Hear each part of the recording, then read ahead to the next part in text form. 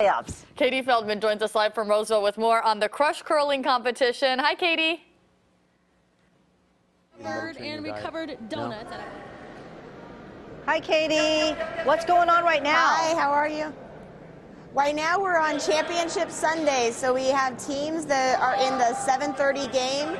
They're going to have 4 games today, and we'll go all the way until 6 o'clock tonight as we crown the winner of the 2018 Crush Bonspiel. Oh, wow. I love watching this sport here. So for those of us that are naive, can you explain the particular names of the positions? How many people on a team and all that good stuff?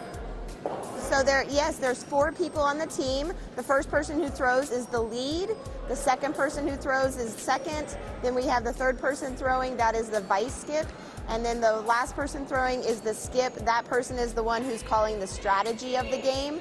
All of the people on the team are sweeping the stones, and everybody gets to participate in the yelling and the screaming that you'll be hearing behind us. Now, it looks like there's some interesting outfits there. I saw a man in a kilt and a man in some very bright pants.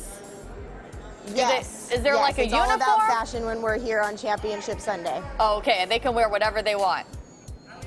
Yes, they can. Yeah, usually lots of teams like to match when they go for their games, and they have some themes. So we have a couple of themes out here. So yes. How many times do they throw the stone? Like, do they do it all? One team does all the throws, or one at a time?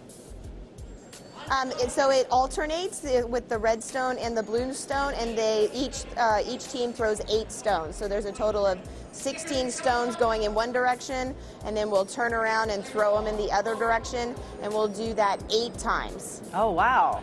Okay, and then the goal is obviously to get it in the center and to knock the opponent's stone out of the circles, correct? Yes, you want all of your colored stones to be in the house, which is the bullseye that you'll see at the end of each of the sheets. All right. So you'll be there all day if anyone wants to stop by and watch the curling club competition. Yes, it's free to watch. We're here at Skatetown. Yes. Can we, you live in the area, right? Can you just give me a lesson one time? Are you there? Yeah, can you give me a lesson sometime in the future? Yes, definitely. Yay. We're here on Sunday mornings. Sunday mornings at 9:45 we do Learn to Curl classes. Well, okay, good. You can't make that. I don't know. My next time off. Thank you.